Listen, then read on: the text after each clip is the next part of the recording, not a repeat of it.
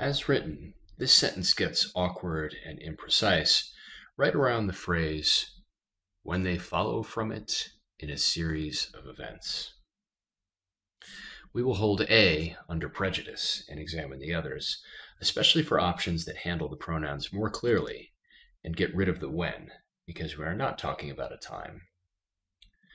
Comparing the answer choices will take a bit of time here. The key will involve which option clearly expresses the intended meaning. I would prefer to use the active voice, which would leave me with D and E. In E, single item is redundant, and as well as is a phrase that should almost never be used. We also don't love answer choice D because it seems redundant to drive all of the happenings and the series of events that follow from the discovery.